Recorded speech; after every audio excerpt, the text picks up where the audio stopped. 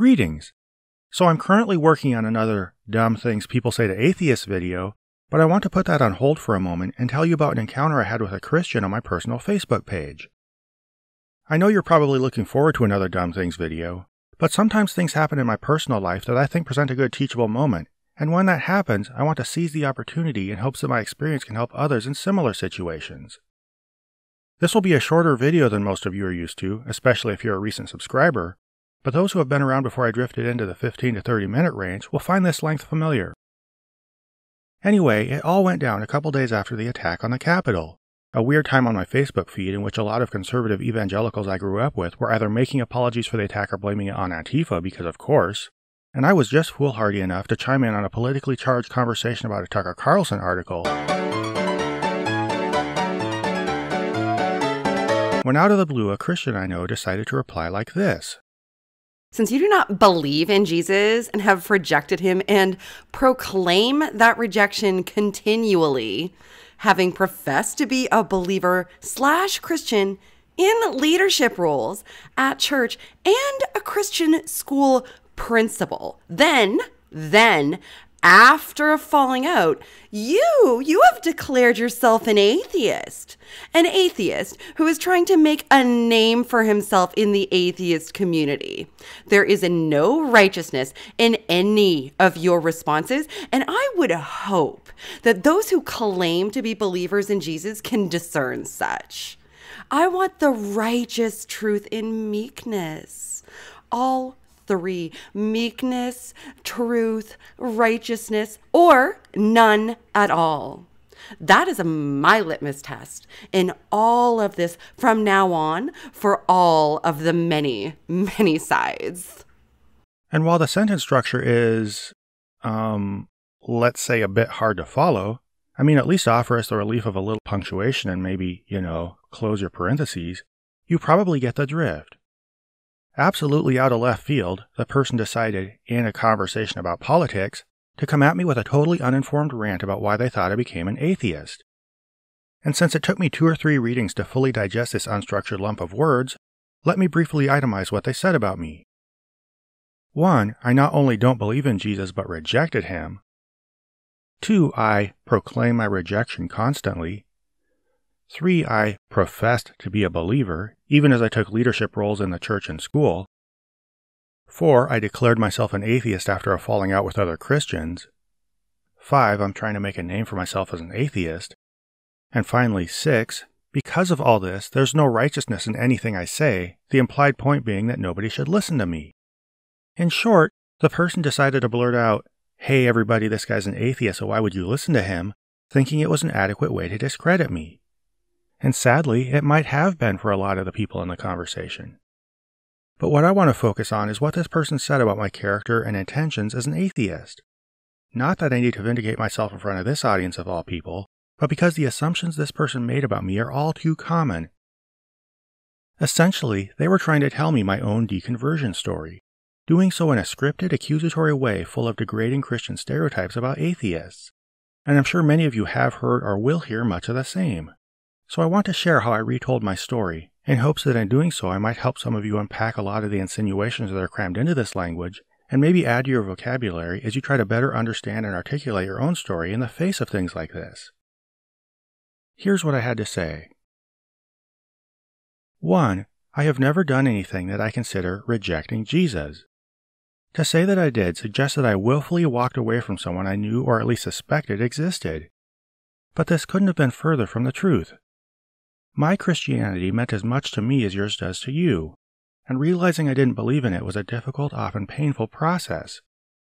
Far from running from Jesus, I persistently and deliberately kept running to him. But eventually I had to acknowledge to myself that the figure I had in my mind and who I thought I loved did not appear to be there. This was not fun for me. It is not fun for many who leave the faith.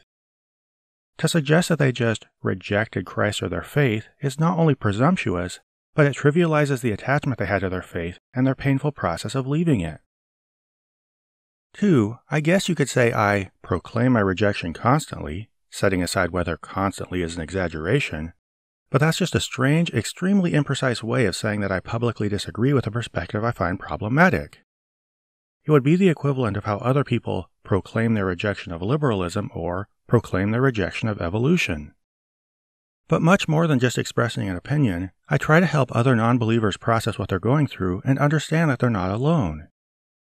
I feel like there's supposed to be some kind of insinuation of religious fervor or pointless fixation in this phrasing, but if there is, it's inappropriate and inaccurate. On a side note, I don't talk about religion on Facebook nearly as often as Christians do, but it seems every mention of it sticks out in their minds and gets tallied against me. 3. Whatever's meant by saying I profess to be a believer, I actually was a believer. That's a plain fact. I sincerely believed God existed, and I both identified with and tried to live according to the tenets of Christianity as I understood them. And yes, part of my belief led me to volunteer for various roles in the church and to serve as a teacher and principal at a Christian school. I taught many good things in those roles, and I feel regret and guilt over other things that I taught, but I did it all with a sincere heart. I worked harder at the Christian school for less money than I've made at any other full-time job since college, and I did so willingly as a labor of love based on what I believed at the time. Did I struggle with doubts? Yes, like all believers do. But at no time did I profess a faith that I didn't believe in.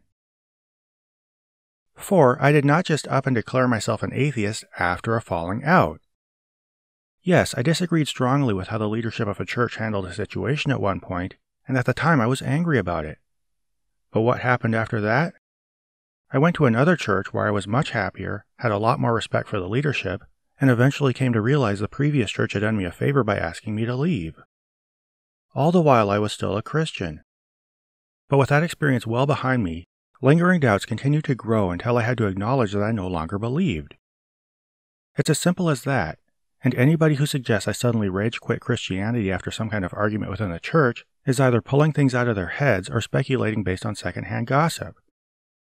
For the rest of you who discover someone you know as a non-believer, I implore you, don't just make up garbage like this.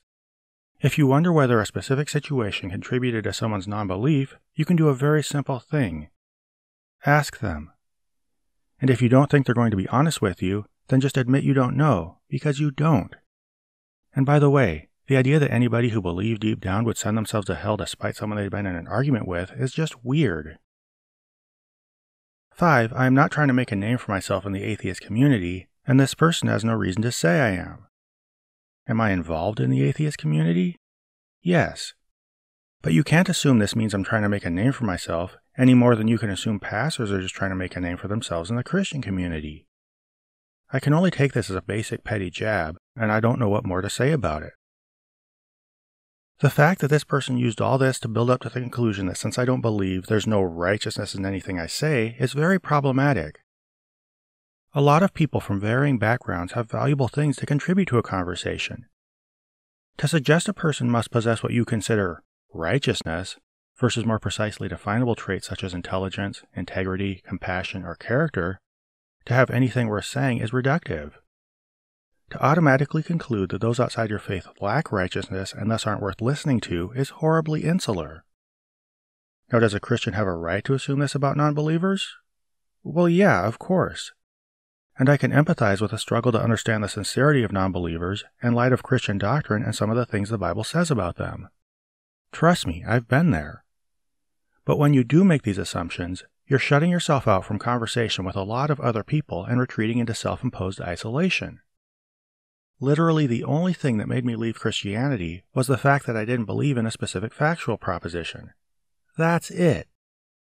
This is going to be the case for almost all deconverts, so you're not going to understand or communicate with them at all by telling them they just wanted to sin or must have gotten mad and stormed out of church or whatever.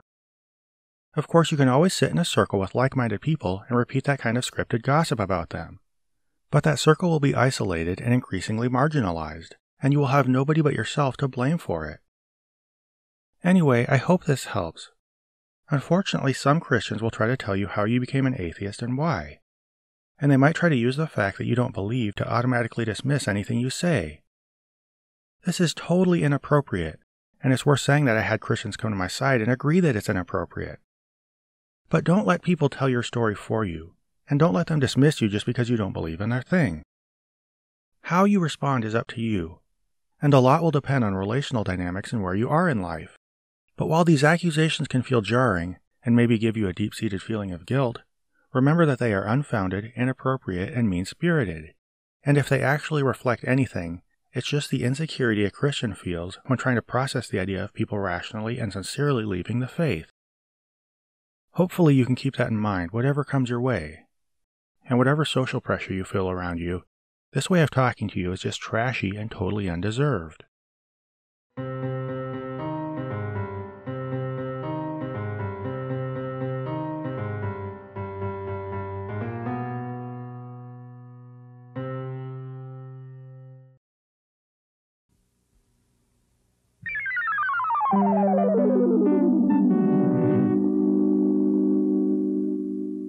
This program was made possible by a grant from Anthony Guthrie, John Adams, Maggie Danger, S.R. Foxley, Bob Generic, The Crowd Pleaser, and Q, and by the generous support of viewers like you.